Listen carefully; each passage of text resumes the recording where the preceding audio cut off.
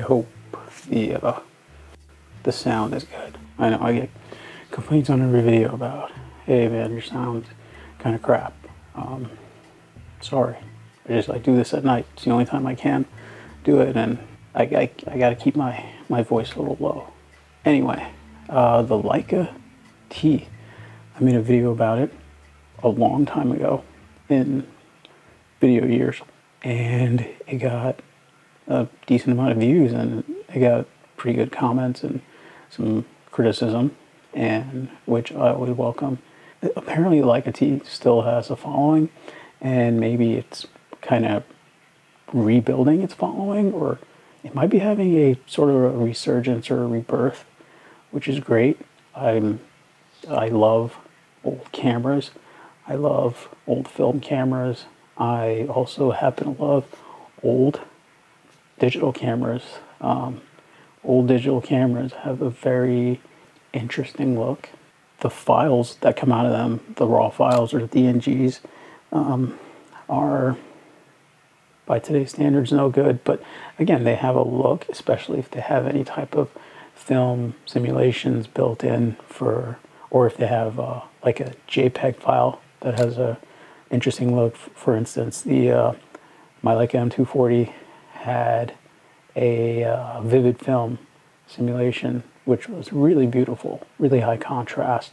You lost a lot of your shadows into the blacks. It would just, you know, the toe, I guess to relate it to film terms, the toe was like it would just hit and you would kind of lose a bunch. Well, that's just kind of how high contrast goes. That is what it is. But apparently there's a rebirth of JPEG shooters and film simulations thanks to the Fuji X100 V. Now the VI is out.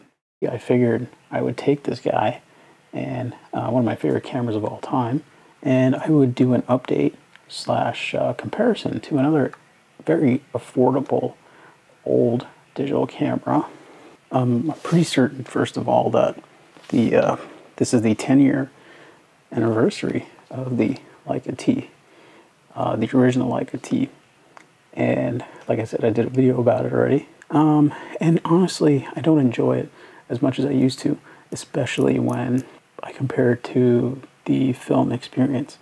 You know, I would consider it a historic digital camera. It's got that look like Leica tried to market to the TikTok generation, and because of how it works and how it's laid out, you can shoot it really just one-handed. It'll work one-handed, and it's got the back screen, which is how people are used to shooting photos these days. And EVF, even though it comes as a ridiculously expensive accessory, and the EVF is terrible quality. Using that back screen, the menus, the touch menus, how responsive the touch is, it really feels like, in terms of how the camera works, like it came out this year, or it's coming out next year. It really does feel like something that's coming out or about to come out, or like is testing some sort of new system. But it's 10 years old, so happy 10-year birthday, I think. If I'm wrong, I'm wrong, I don't care. For a digital camera to still be around after 10 years and to have a following and to be loved, and not in like a kind of hipster resurgence, it's incredible. It's a testament to how easy this camera is to use, and just the experience of using it. You know, it really, well, I won't say it kind of gets out of your way the way a lot of modern setups do. It is a very natural way, by today's standards, to practice photography. And it is a very satisfying tool to use. The way the buttons function, the way the wheels turn, it's just quality, and it just feels like it'll work forever. But I also wanted to compare it against another camera that's, well, not this exact camera, another type of camera that's had a resurgence lately due to social media, which is the Fuji X100, but this is the original Fuji rangefinder style, not a rangefinder, but a rangefinder style digital APS-C camera. The 16 megapixel XE1. This was actually my second Fuji X series camera, but my favorite Fuji rangefinder. I've had the X100T and the X100F, and I didn't like them because the optical viewfinder often would just end up being gimmicky and not, because it's not functional for manual focusing. It doesn't have a rangefinder focusing patch. It's an optical viewfinder, right? And then it's got autofocus. But then your autofocus is never visually where you think it is because of the parallax. It adjusts your frame lines for parallax, but not where you're autofocusing. A little hard to get across if you've never used the system, but if you have, you know what I'm talking about. It's not my favorite optical viewfinder, and essentially a useless gimmick. So I never really loved the X100 the way I love the XE series. Now the XE1 has that first Fuji X-Trans sensor, which was just like a magic sensor. And at the higher ISOs, yeah, it's got pretty limited dynamic range, but it had this weird organic noise that that I found, well, to abuse the term, filmic. And I really loved it, and I loved using it. The autofocus is slow, it has shutter lag, but the build quality, the buttons, everything on it is actually better than in the finish of the Fujis that you get today. It's really just like a high quality, just a high level finish. It's sturdy, it's durable, and it still ticks to this day. And I got this XE1 for about $100. I don't quite recall what I paid for the Leica T, but couldn't have been more than maybe $400. But I think I got a discount because it's got a stuck battery, but just charge it through USB. It runs all day. We'll do a quick size comparison just to start. T is wider, XE1 is thicker. They're both almost the same height, but the XE1 or XE1, XE2 are very similar in size. I've owned both. Is slightly taller, but with a 23 f2, this is a full frame lens on the Leica T, but the original 23 f2 Fujicron 35 millimeter equivalent on this camera focuses pretty quick, slow by today's standards. And, you know, that's going to go without saying for all of the buttons and dials and the kind of digital or electronic features of these cameras.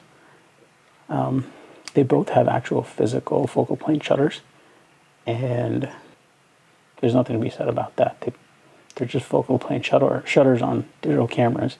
You know, no leaf shutters like the X100. But really good lens, really good camera. It doesn't have classic chrome across. It doesn't have, what's the other one? Nostalgic negative. It doesn't have those film sims. It's got good old Provia, Astia, Pro negative, and that's basically it. Yeah, so the very first bare bones film sims that Fuji released, and they're really good. The most underrated film sim, I would say, are two sims, which the film simulations that happen to be my favorites are Provia and Astia. And I absolutely love this camera. $100, gonna run it till it dies, unless something crazy happens and the price skyrockets. In which case, you know, I don't shoot it that much anymore. It's gonna have to go to someone who's gonna love it and use it. Cameras should be used. The Leica T, right? I just talked about the XE1 a whole bunch, how great it is. So what it's got going for it is a completely different user interface to pretty much any other camera out there. And I've got a full frame 45 2.8 Sigma lens on it, but it's a crop sensor. So if you got the Sigma DCDN lenses, they're super cheap, good quality, you can put them on this camera and you'll have autofocus. With this, the 45 in full frame terms too tight for me. However, you get the best part of the image circle. I mean, pretty good for shooting portraiture. Overall, the T is not a great street photography rig because of how slow it can be to operate. Now, on aperture priority with evaluated metering or matrix, whatever you want to call it, you don't need to worry about exposure. And then you've got autofocus with the L-mount lenses. But again, there's just not a very fast autofocusing camera. So it does autofocus decently fast. I would say the autofocus on this is on par, if not a little bit faster, than the Fuji XE1, 2, or stuff like that. Yeah, that screen is really good. It's got a decent resolution. The menus are great. Really, the menus are really, really great. It's just icon based. You touch them, you scroll, and it just works. You know, you tap once, you change your ISO. You tap twice, and you're in a sub menu. The dials on the top are really, really quality, and I have not noticed them getting squishy or less tactile over the years. I forgot. The T has Wi-Fi. This is why I have the app. I remember now. The Leica T has Wi-Fi. So you can just shoot the images over to your camera using Leica's app. 10 years ago. That's actually a pretty good app. And wow, I forgot that it had that. One of the things I love about this is that I can put this in front of my 3-year-old daughter, and she can tell me what composition she wants or what she wants to take a picture of, and then I can like quickly explain to her what's going on or how we're shooting, and then we take the picture and she can see it right away, and she already knows the difference between film and digital. So if it's digital, she's like, oh, I want to see the picture on the back screen.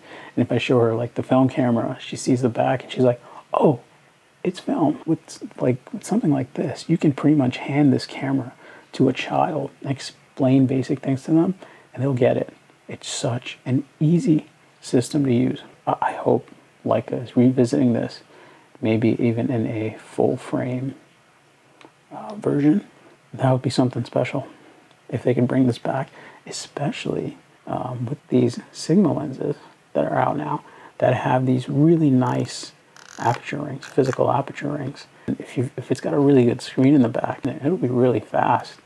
10 years in, I am still sometimes shooting it, and it's still, again, slow. And I think the #1 issue that I have with this camera is the shutter lag. You know, now that I'm actually using it to evaluate the shutter lag, it's not that bad, but it's got shutter lag. But then it's got that focus confirmation. The focus confirmation is kind of slow because it's contrast detect, so it's got to focus past and then back, and then it drops the shutter. So I went over the XE1. If I had to pick a winner, I mean, I got to be honest, the XE1, the image quality is better. I like to have the raw files to work with. The JPEGs on this are better. I rarely actually use the JPEGs. I'm always editing, even though they're really good. You know, there's just so much more going for this. And I also just love using an EVF, even though EVF on this is ancient and pretty terrible, and it has a slow refresh rate, and it's just low resolution. It still works. Still works. It's adequate. Is it good? No. Is it adequate? Yeah. If you compare it to a modern EVF, like in the Panasonic S1, which, you know, not modern, but a really good EVF. It's night and day. However, if you want that rangefinder experience, if you want, you know, the type of cameras, digital cameras that people are after now, the XE1, the Leica T are really good.